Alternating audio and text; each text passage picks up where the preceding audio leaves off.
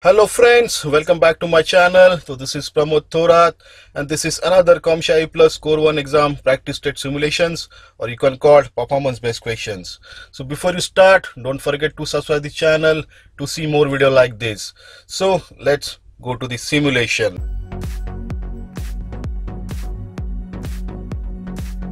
So this is the simulation 1. The network administrator has changed the IP address of a computer A from 192.168.1.20 to 10.10.10.20, and now a user is unable to connect to file shares on a computer A from computer B using the computer name.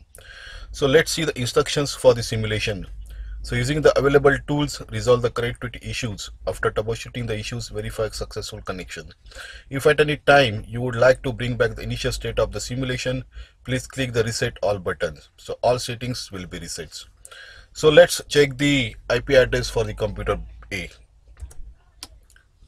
So this is the command prompt for the computer A, and this is the IP address for the computer A. And as you can see, the IP address is pinging successfully.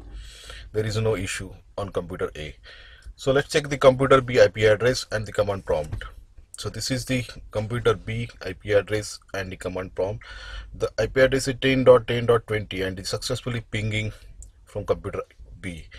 But user is unable to connect to file shares on a computer A from computer B using the computer name. So let's check the solutions for the simulation.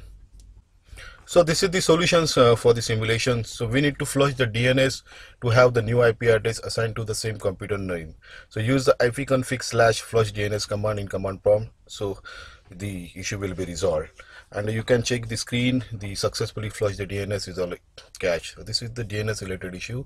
So we need to use the ipconfig/flush DNS to resolve this issue.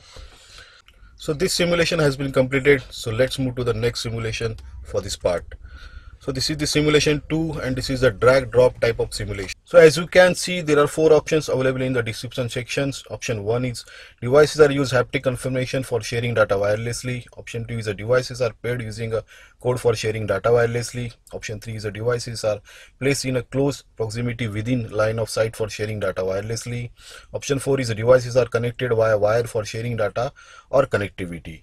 And there are 7 wireless technology options available in the simulation. First one is a Bluetooth, cellular, hotspot, tethering, lightning, NFC and IR. So in actual exam also you have to drag this wireless technology option in these sections. So let's check the correct solutions for the simulation. So this is the correct answer for the simulation. So option 1 is devices are use haptic confirmation for sharing data wirelessly, and the correct wireless technology is IR. Second option is devices are paired using a code for sharing data wirelessly, and wireless technology is a Bluetooth. Option 3 is the devices are placed in a close proximity within the line of sight for sharing data wirelessly, and the correct answer is NFC. Option 4 is devices are connected via wire for sharing data or connectivity, and the correct answer for the wireless technology is tethering. The cellular, hotspot and lightning will not use for the simulations. So I think the simulations has been completed. I hope you are enjoying this video. If you like this video, please don't forget to subscribe to the channel. I will upload next part shortly. Thanks for watching.